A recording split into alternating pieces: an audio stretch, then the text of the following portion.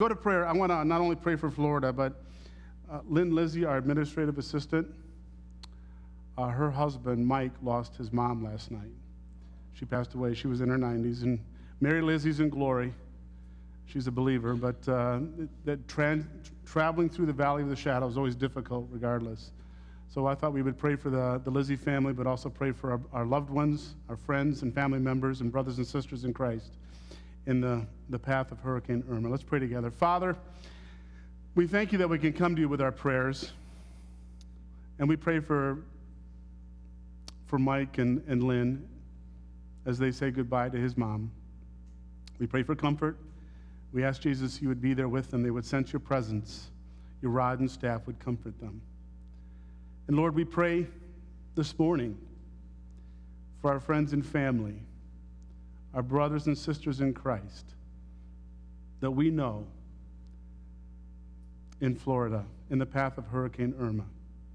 If you're here this morning and you know someone who's in Florida in the path, feel free to mention them by name right now. Lord, we mention these names. Go ahead.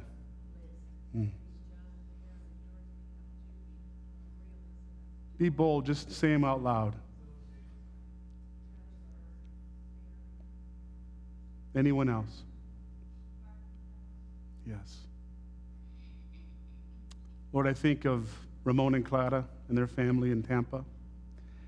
Lord, I think of Mark and Audrey Smith. I think of our friends who have property down there, who wonder what's going to happen. We ask Jesus, you can deliver from the storm, but you can also deliver through the storm. We ask they would sense your presence and power. Lord, as we turn to your word now, we ask for your Spirit to be our teacher. Give us eyes to see, ears to hear, a heart to believe, and a will to obey the gospel of Christ. We pray in his name, and all God's people said, Amen. Have you ever noticed that people now seem to me more easily offended? They're like, they have a short fuse. Can I get an amen? The way they seem to have a short fuse, and I think of the universities, used to be bastions of free speech, now have safe places. Places designated on campus where you can go where you don't have to hear anything that's offensive. I thought that was the dorm room. I thought you could go to your dorm room and not have to listen to what other people have to say, but apparently they need safe spaces on campus because others are saying things that are offensive. And isn't that a part of free speech? You're going to hear things that maybe bother you, stretch you. William F. Buckley, I used to love watching him debate. He's passed away, but quite a conservative thinker. He says this about liberals. Now, we have to be careful. This is true of liberals and conservatives. We get kind of touchy when people say things we don't like. But his context, you have to remember, he's a conservative, and he's speaking about his experience with people on the other side of the argument. And he said this about liberals. Liberals claim to want to give a hearing to other views, but then are shocked and offended to discover that there are other views. Shocked that someone would think something different. We live in this culture where everyone seems to be on edge, ready to pounce. Last Wednesday night, something happened that I could have easily been offended at. I thought it was wonderful and cute.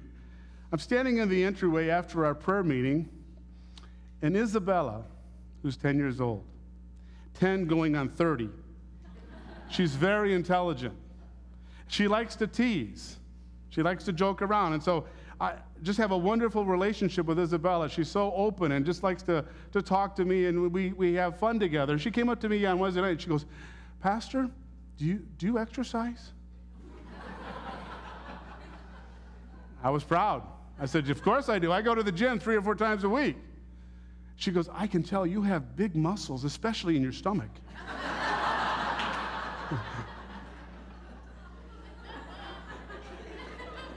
And she says, it's all muscle, right?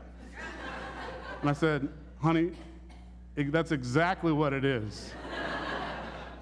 Please tell my wife, Lucy, that it's all muscle. There's nothing I can do about it. I got such a kick out of it, and it just reminded me that, something like that people can get easily offended at. Just the honesty and the transparency of a child. And just how I just got such a big kick out of it, I couldn't wait to share it on Sunday morning. So under this coat, just so you know, it's all muscle.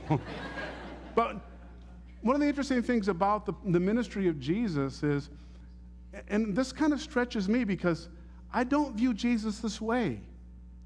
People view Jesus, they're offended by Jesus. When you look at his experience in the Gospels, many were offended by him. When you look at our culture today, many are offended by Christ. How can Jesus offend anyone? Is my question, but he offends just about everyone in some way, shape, form, or another. Each one of us here this morning at one point in our life have been offended by Christ. Maybe you're thinking, Pastor, that doesn't make sense to me. I've never been that way. Well, let's jump into our text. If you have your Bible handy, turn with me to Mark's Gospel, chapter 6, begin in verse 1. Mark's Gospel, chapter 6, verse 1 is where we begin this morning. And I want to talk about the fact that Jesus offends, why he offends, and the fact that we as his people, his followers, can selectively attract and offend others in the gospel. Mark chapter 6, verse 1 is where we begin. And the text tells us that Jesus returned. It says in verse 1, then he went out from there and came to his own country. And his disciples followed him. And when the Sabbath had come, he began to teach in the synagogue. And many hearing him were astonished, saying, where did this man get these things? And what wisdom is this which is given to him that such mighty works are performed by his hands? Is this not the carpenter, the son of Mary, the brother of James and Joses and Judas and Simon? Are not his sisters here with us? And here's the key verse, or key phrase. So they were all offended at him. But Jesus said to them, a prophet is not without honor except in his own country, among his own relatives, in his own house. Now he could do no mighty work there except that he laid his hands on a few sick people and healed them. And he marveled because of their unbelief, it tells us. He marveled because of their unbelief. And so, the question emerges, how can Jesus offend? Because they're offended at him. The text tells us that Jesus offended them. Matter of fact, it tells us, it uses the word we get the word scandalize from. To be scandalized, to viscerally reject, to have hostility, to reject the words of Christ, the works of Christ. They had this reaction that comes from their gut. They were offended at him and they rejected him. Now, let's think about this for a second. Jesus offended the Pharisees and the Sadducees. Those were the religious leaders. He also offended the Herodians, who were politically connected to Rome, the Zealots who were against Rome. He offended those two groups. He comes to his hometown, which Nazareth is not much to look at, to be honest with you. It's not like the metropolis of Jerusalem or Rome. It's up in the country, bumpkins, if you will. He comes to his own town. And matter of fact, Nazareth is not much to think about. When I was in Israel once on a tour, our bus was heading north through the Galilee, and our tour guide said, look off to the side, you can see the city of Nazareth. So we all look over, and you can see the cliff where they were going to throw Jesus off because they were angry at him when he was there earlier on Shabbat. You can see it, and he says, it's not much to see there. It's not much to look at. Even in our day. Remember when one of his disciples said, come, we found the Messiah. And his brother said to him, Nazareth? Can any good thing come out of Nazareth? Are you, really? Nazareth? So even the elites in the culture and even the common folk, those are at opposite ends of the spectrum, were offended by the person of Jesus because of something he said or something that he did. I would submit to you this morning, I like what Dr. Tim Keller says, Jesus confronts every culture, every group. There's some things we like about Jesus, and then there's some things that we're reticent to accept about Jesus. Every culture, every group.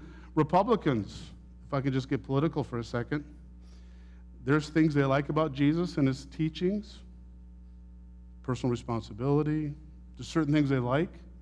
but there's certain things they don't like social responsibility. That's more on the Democratic end of the spectrum, helping the poor. And so, I don't care what group it is, Republican, Democrat, rich, poor, educated, non-educated. There's something about Jesus that confronts us in what we're doing. In Eastern cultures, they have a certain family connection, responsibility that they cling to, and some of the aspects that we like in the Western culture, love, acceptance, forgiveness, restoration, they struggle with. When it comes in the Western culture, such as sexual responsibility, many in our culture see that as regressive. They don't like that about Jesus, but in the Eastern culture, they love that. And so he points out that no matter what group we come from, there's something about the ministry of Jesus, there's something about his will and his way that gets in our way, that frustrates us, that challenges us. Why is Jesus so offensive? He does offend. It says they were all offended at him. Why does Jesus offend? Let's look back at the text. Notice what it says. He was in the synagogue teaching, and they said, "Where does this man get these things?" They were astonished. He was just a carpenter. He didn't go to seminary. He didn't go to Bible college. He was just a union worker, if you will. He was a manual laborer. How does he have this wisdom? How does his hands do these marvelous works? They knew what he was doing. They knew he had raised the daughter of Jairus. They knew he'd healed the woman with the issue of blood. They knew he cast out demons. How can this Jesus do these things? He's just a regular Joe like the rest of us. Verse 3, is this not the carpenter? Notice what it says. This phrase jumps out at me, the son of Mary. Maybe that doesn't jump out at you because of our cultural norms, but think back to this culture. How did someone describe their ancestors or where they come from? I'm David, the son of Jesse. I'm Isaac, the son of Abraham. I'm Jacob, the son of Isaac, the son of Abraham. You normally, in this culture, you connected with your father. So when they say Jesus is the son of Mary, what are they saying? I think they're saying that Jesus was born from illegitimate birth, that his mother was of questionable character, let's put it that way. It was a slam against the person of Christ, their disrespect for him. I like what one author said about the person of Jesus. One commentator put it this way. Their discernment, that is, those who were around the person of Christ, those who were the Pharisees, the religious leaders, even the common people, their discernment could not penetrate, listen, their discernment could not penetrate the veil of ordinariness. Their discernment could not penetrate the veil of ordinariness that surrounded Jesus. Would you agree with me that Jesus was an ordinary man? Anil read from Isaiah 53, and then he quoted another text from Isaiah where the prophet says this, there's no beauty in him that we should desire him. I submit to you that Jesus was an ordinary-looking guy. He came from an ordinary family. He lived in an ordinary community. He did an ordinary trade. He worked at an ordinary trade. He was ordinary. And so people, when they looked at him, said, he can't be the Messiah. The Messiah is somebody special. Can't be Jesus. Their discernment could not pierce the veil. But when we read there in John's gospel, John says, we beheld his glory. The Word became flesh and dwelt among us, and we beheld his glory as the only begotten of the Father, full of grace and truth. They could pierce through the veil of his ordinary human existence. The direction of salvation, many people, they view this, when it comes to salvation, there has to be something magnificent, something that we do to merit salvation. But it's all about the ordinary ministry of Christ and his extraordinary sacrifice at Calvary. All other religions see this kind of deliverance from some type of esoteric experience that delivers me from this world. I'm on a different plane. But the gospel doesn't do that. There's an author. His name is Ramachandra. He's from Sri Lanka. And he's written a book that's published by InterVarsity Press. It's actually a little booklet. It's called The Scandal of Jesus. And he talks about Jesus and his ordinary life. And how that he came not to bring us to some new esoteric experience, take us to a different plane, not to take us out of the world, but to transform our world. He's going to redeem the physical universe. We aren't translated from our bodies into some kind of spiritual body. Yes, we're going to be resurrected with Christ with a physical body. He says in Revelation chapter 21, "Behold, I make all things new." He's redeeming not just spiritually, but he's going to redeem the physical, completely redeem the physical creation. Not to take us out of the creation, but to redeem the creation. Think of the story of Naaman, the Syrian. Remember that story in the book of Kings? 2 Kings, actually. Naaman the Syrian. He had leprosy. The king of Israel said, "Come to Elisha the prophet. He can heal you of your leprosy." And he comes to be healed of the leprosy. And he comes to Elisha's door. Elisha doesn't even answer the door. He sends a servant out. It says, "Go dip in the Jordan River 7 times. And Naaman was furious. I thought he would ask me to do something grand, something magnificent, to merit this healing of being healed of leprosy. Dip in the Jordan 7 times? There's better rivers in Syria that I could go to." But his servant said, "Why are you struggling? Why not just dip and be clean?" Something simple. The gospel, beloved, is simple, and it does challenge our culture. What does it take for a man to be saved? What does it take for a woman to be saved? Do we have to do some great act to merit salvation? No. We believe the gospel. If you believe in your heart that Jesus has been, if you confess with your mouth the Lord Jesus and believe in your heart that he's been raised from the dead, you will be saved. It's nothing beyond that. There's nothing we have to do. Now, obviously, when I trust Christ and I put my faith in Jesus and I become a follower of Christ, I want to live my life consistent with his character. He's going to change me. He's going to transform me. That happens. But it's not to merit acceptance. I'm already accepted in Christ. I have acceptance. I don't have to do anything to try to win his favor. His favor is already there for me. Notice what it says in the text. They couldn't look beyond his ordinary life. Isn't this Jesus the carpenter, the son of Mary, and his brothers? Notice the text mentions the half-brothers of Jesus. Mary had other children. Now, some would say, well, these are cousins. In the original language, there's a word for cousin, but the word used here in the text of brothers and sisters is brother and sister. Aren't his brothers here with us? He's ordinary. Aren't his sisters here with us? He's ordinary. So they were offended.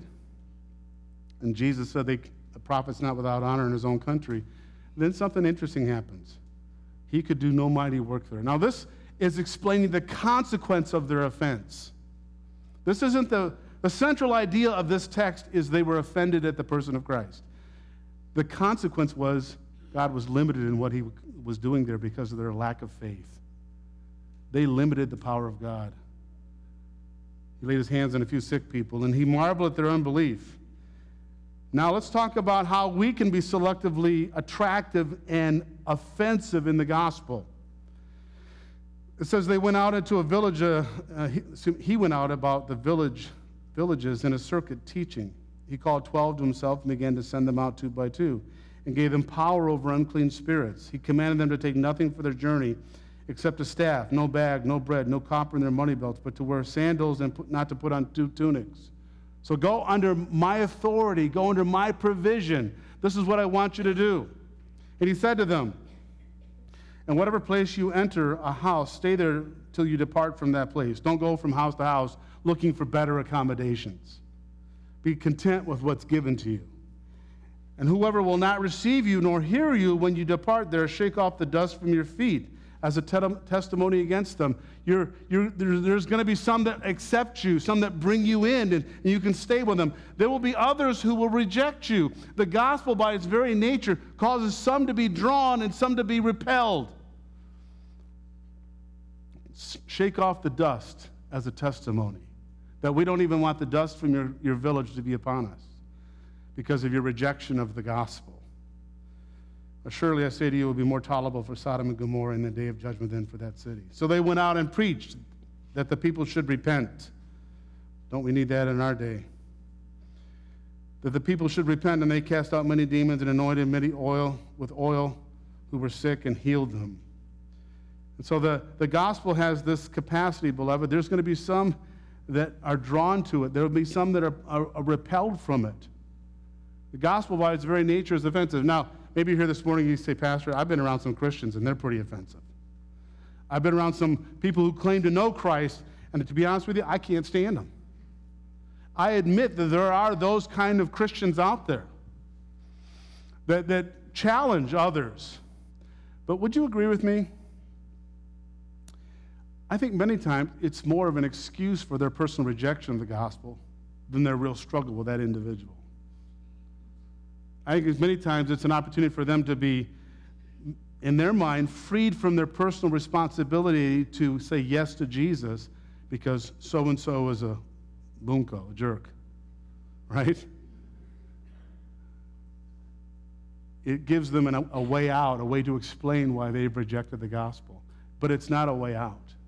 Just because somebody's difficult to live with, someone's difficult to work with, someone's difficult on the job. I used to work with an individual who was a Christian. He spent most of his day sharing the gospel at work.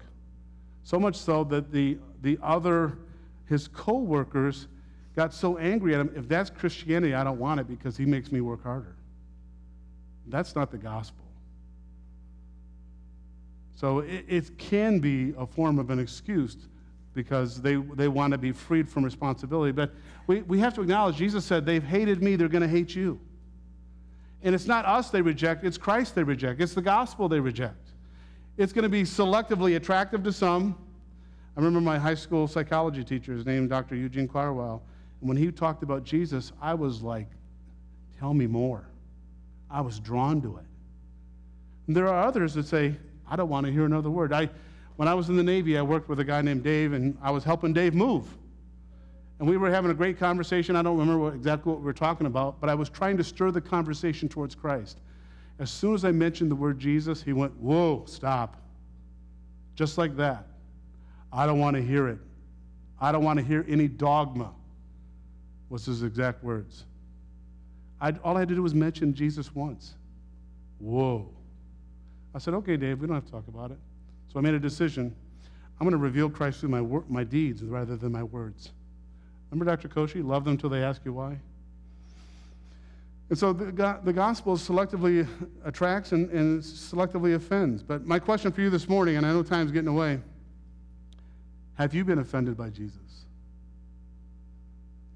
I'm willing I want to suggest to you this morning and ask you to think about it. Each one of us here this morning at one time or another have been offended by Jesus. Sometimes it's his will that offends us. Sometimes it's his way that offends us. His will, his word. His word has puts specific requirements on us. He puts demands upon us. I submit to you this morning that when it comes to Jesus, he will ask of us more than we can ever think, but he will give to us more than we can ever dream. His call is a big call. I like what G.K. Chesterton said. It's not that the gospel has been tried and found wanting. It's the gospel has been found hard and left untried.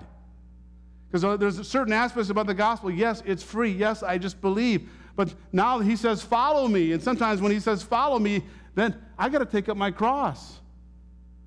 I got to be willing to follow. And in our culture, it's challenging to be an evangelical Christian, to be a Bible-believing Christian, because in our culture, just a couple things I want to mention. One is in the area of sexual ethics. God has certain boundaries when it comes to sexuality, how we express ourselves sexually, and these boundaries are in his word. And our culture does not like them. Whether it's cohabitation, many in the church are practicing cohabitation now. I live with my boyfriend and my girlfriend before we get married, and they have certain rationales. And hey, you don't buy a pair of shoes before you try them on, right? You don't buy a car before you take it for a test drive, right? I mean, they have certain rationales, and those can be convincing. But actually, the statistics bear out, beloved, that those who practice cohabitation have a lower success rate in marriage than those who stick to traditional marriage. Our culture says it's fine. And it's not my intent here to judge anybody here this morning. This is what the Scripture declares. Let a man leave his father and mother and be joined to his wife in a marriage, and then the two shall become one flesh. When it comes to same-sex attraction, our culture has a whole different ethic now than it had in the past. And those of us in the body of Christ who want to cling to the biblical ethic are called names now because we say, this is what Jesus says. The culture is going a whole different direction. And if you say, this is what Jesus says, they're offended at the suggestion. I didn't think I'd have to mention this in my lifetime. But now there are those who are arguing for polyamorous relationships. Polyamorous polygamy. The very arguments that were used to justify same-sex marriage are now the arguments that are being used to justify polygamy. Who are you to say what 2 people or 3 people or 4 people want to be in a contractual arrangement of marriage? What is your moral standard better than our moral standard? Our culture is rapidly changing.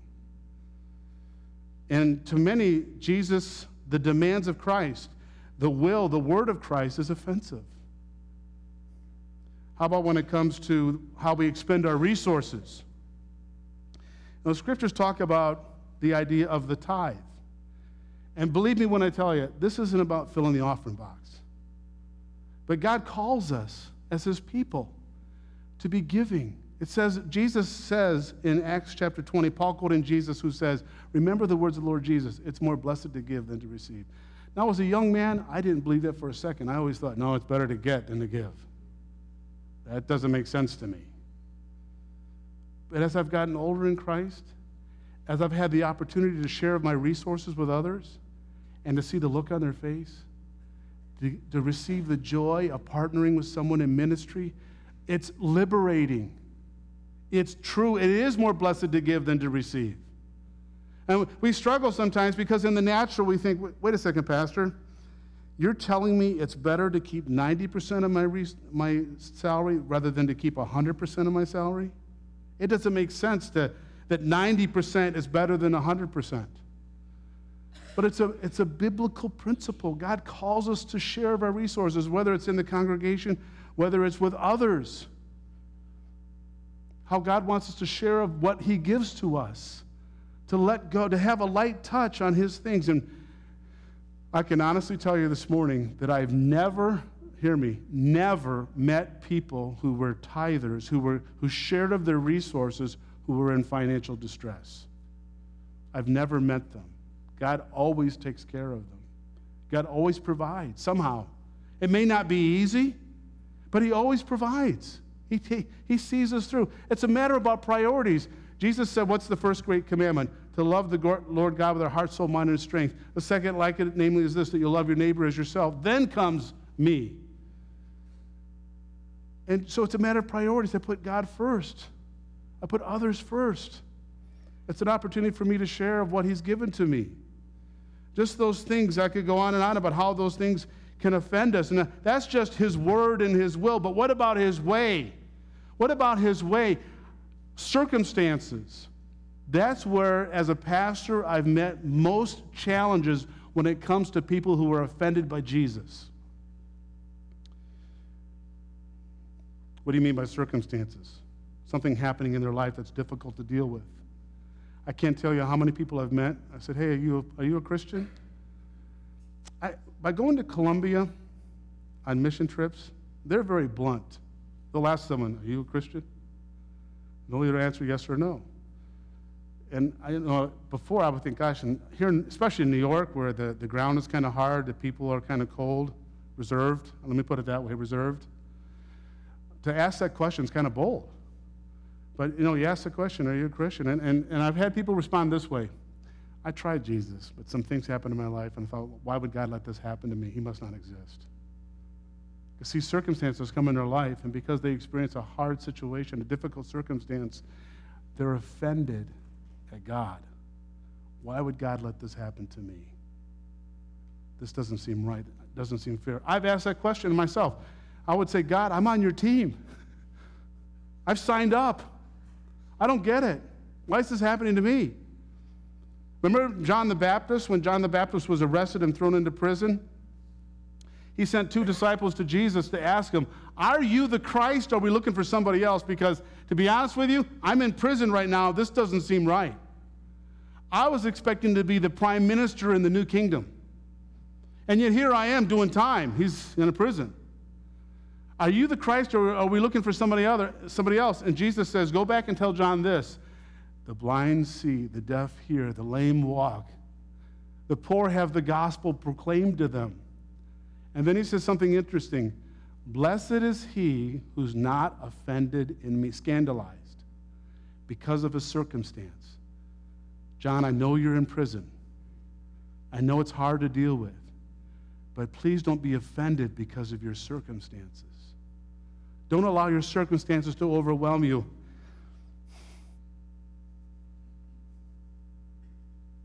Each and every one of us are going to go through a hard time.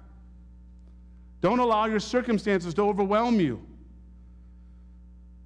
Some here this morning are going to get a layoff notice that says, you're done in 2 weeks. Lord, what am I going to do now? And the answer is, why, God? We look up to the heavens and we declare, why, God? Maybe it's a financial setback. Something like Hurricane Irma. Why is this happening? You skirted the Dominican Republic, but you're going to, it's a direct hit on Florida. And why, God? Why is this happening? What did we do? Why are you angry at us? Maybe it's you get that diagnosis you dread. That diagnosis. I had a conversation with someone who got a diagnosis of cancer recently.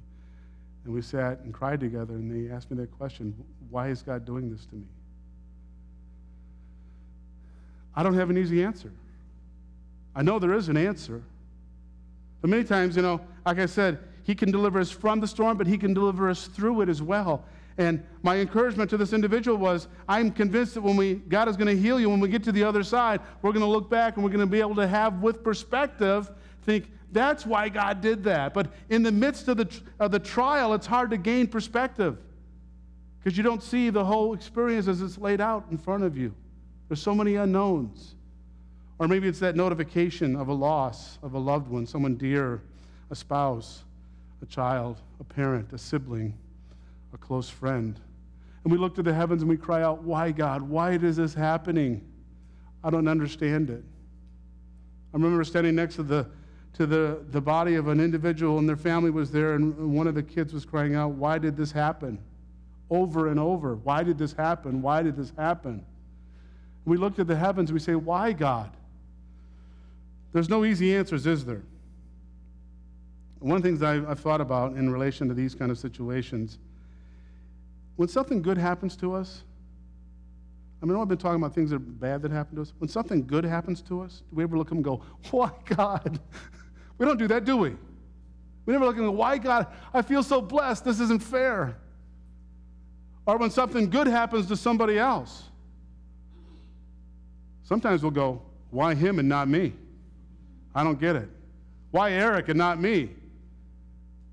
Why is this happening to me, not happening to me? And we can ask that question, but we never ask the question when bad things happen, why not me? Why not me? I've always envisioned, I like food. I always envision our lives many times are like the checkout lines at a grocery store. And sooner or later, we're going to be in the express lane because time is short. Sometimes we're in the lane, there's someone, 2 big carts full of groceries, and you go, I'm going to be here forever. But sometimes we're in the express lane. Each and every one of us, I have bad news for us, each and every one of us this morning. There's going to be things in our life that are happening, they're going to be bad. And I don't want us to turn away from Christ. Remember what happened with Peter and the disciples in John chapter 6? They were there with Jesus. Jesus was teaching hard things, and many of the disciples started to walk away. And Jesus looked at his disciples, his apostles, and said, will you too walk away? What was Peter's response? Where can we go? You only have the words of eternal life. Where can we go? Beloved, when bad things happen to us, where can we go? We can't turn away from Jesus, because if he is the Lord God Almighty, and he is, and when we turn away from Jesus, we turn away from everything. And so when bad things come in our lives, when difficult circumstances come in our lives, like Peter, Lord, where can we go? We're not going to turn away from Jesus. Beloved, I encourage you this morning, whatever struggle you're going through, turn towards Jesus. Embrace Christ. And be honest with him. Lord, this stinks. I don't understand it, but please help me. Walk with me through the valley of the shadow, because I desperately need you right now. Well, I was talking with somebody in chemo, and they said to me, Pastor, I never thought it would be this bad. I need Jesus to help me. And I looked him in the eye, and I said, Jesus will help you. Believe me when I tell you. He'll never leave you. The Bible says he'll never leave you nor forsake you. Amen? He's going to see us through. One of the wonderful things about Christ is he's right there with us. But another wonderful thing about the body of Christ is he's put us together as a body of believers, as a church, as a family, to walk together through difficult times, to visit someone in a hospital and to see their face light up. Sometimes with me, they look at me and go, oh, it's you. But sometimes it lights up. They're excited to see me. But to be a body of believers, to walk together in the gospel. Beloved, don't turn away from Jesus. Don't let the circumstances offend you so that you turn away from Christ. Turn towards him. Embrace Christ, because he's there for us. After our band of brothers yesterday, we went out to breakfast at the Lakeview Bowling Alley there in Liverpool, and we came and sat down right at a table, and we were just looking around. They had all these plaques of sayings of faith, and one of them was the Serenity Prayer. Now, back when I was a younger Christian, I used to make fun of the Serenity Prayer. Lord, grant me the serenity to accept the things I cannot change, the courage to change the things I can, and the wisdom to know the difference. I made fun of that prayer when I was a younger believer. As I've gotten older in Christ, I've begun to realize the depth that's in that prayer. Grant me the serenity to accept the things I can't change. Grant me the peace of Christ amidst that struggle. I can't change the fact that I got to go through chemo. I can't change the fact that my loved one is gone. I can't change the fact that my job is over. But Lord, grant me the peace of Christ, the serenity in the circumstance to endure, to press forward, to embrace Christ in the situation. My team won yesterday, and I was watching. I was on edge for a while. But I was watching the post-game press conference on the internet, on the website for the school. And Coach Harbaugh was talking about what the players were experiencing with Hurricane Irma. And he said something I thought was very profound in a press conference, a sports press conference, matter of fact. They asked him about, what his players were going through. He said, well, a lot of the players were talking about, but we have no control over it. He said, the only thing we can do is pray. Now, that came out of the coach's mouth. The only thing we can do is pray. And beloved, there's going to be situations we have no control over. And all we can do is pray and say, Lord, grant me the peace of Christ. Grant me the serenity I need in this circumstance so that I can endure through Christ. He will see us through.